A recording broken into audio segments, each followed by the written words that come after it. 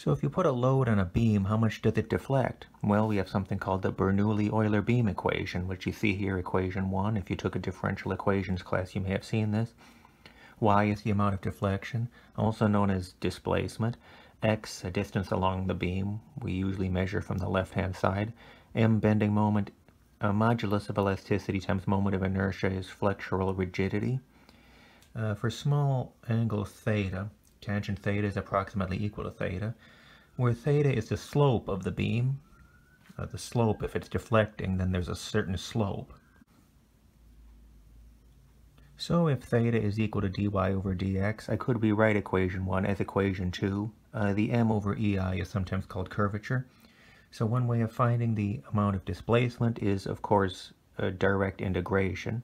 I'd have this formula, the Bernoulli-Euler beam equation.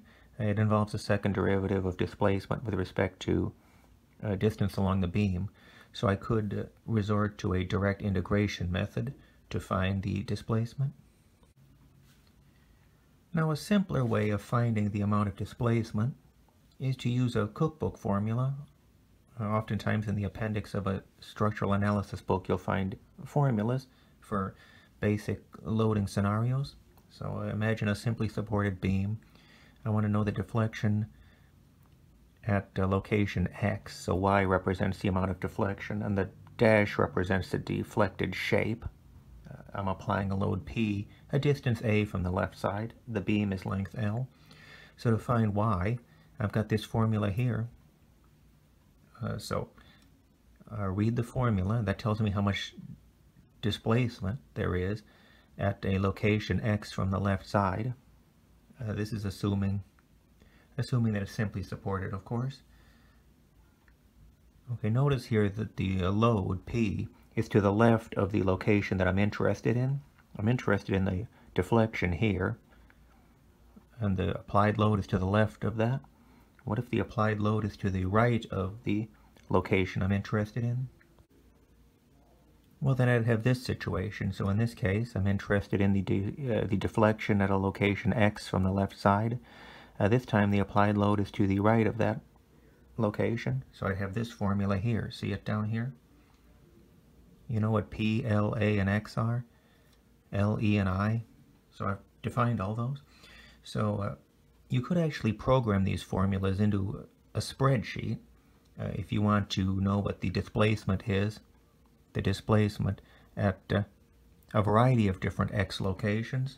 This would be a good formula to program into a spreadsheet, as would that previous formula, this one, depending on where your load is located at. Okay, so let me do an example of all this. Okay, calculate the displacement at X is equal to 50 inches for the aluminum beam, or aluminium as it's sometimes pronounced. The aluminum beam, modulus of elasticity, moment of inertia. Okay, and here's the loading arrangement. A 90-inch beam, the load 100 pounds at 30 inches. I want to know the displacement at 50 inches. So that would be an example of case number 1,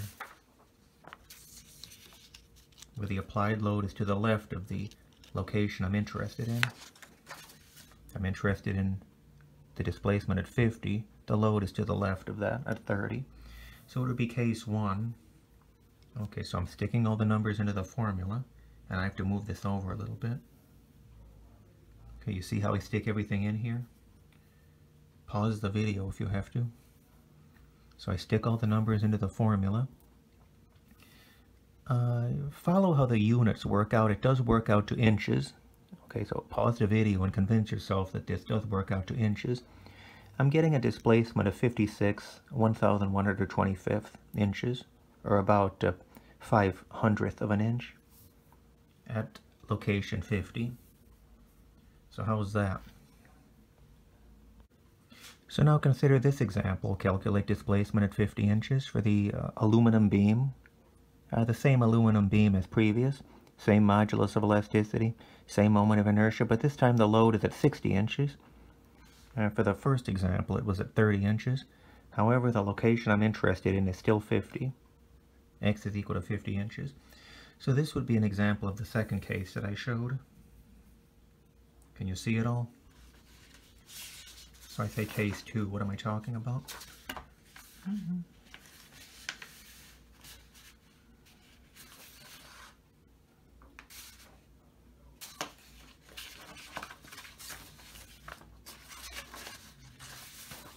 Okay, I defined it. This case 2. Okay, so in case 2, the load is to the right of the location I'm interested in. So it's this formula. You see the load is to the right of the point I'm interested in. So stick all the numbers in there. Convince yourself that it works out to inches. I get about 5/100th of an inch. Very close to the previous number, but not quite. 47/900th of an inch. So displacement at 50 inches, 47/900th of an inch. So for my third example, same beam, I'm interested in the displacement at 50 inches from the left. Okay, same modulus of elasticity, Young's modulus, same moment of inertia. But this time I have two loads. I have a load at 30 inches and I have another load at 60 inches. 30 plus 30 is 60. I don't think either of those formulas gave me that scenario, did they? I mean, the first formula I used, this situation only assumes one load. And then this formula, this was the second formula, that assumes one load. However, you may notice that this loading arrangement is actually the combination of the first two examples. This was the first example. I had a load of 100 pounds at 30 inches. And then the second example, I had a load at 60 inches of 100 pounds. So now I've got two of them. One load of 100 pounds at 30 inches, and the second load of 100 pounds at 60 inches.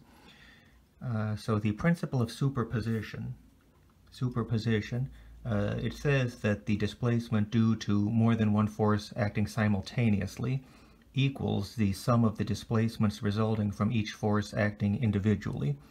So what that means is that if I add together the results from the previous two calculations, y is equal to y sub 1, that was my displacement from example 1, plus y sub 2, my displacement from example number 2, and I get a total displacement of 0.102 inches. So that's using the principle of superposition.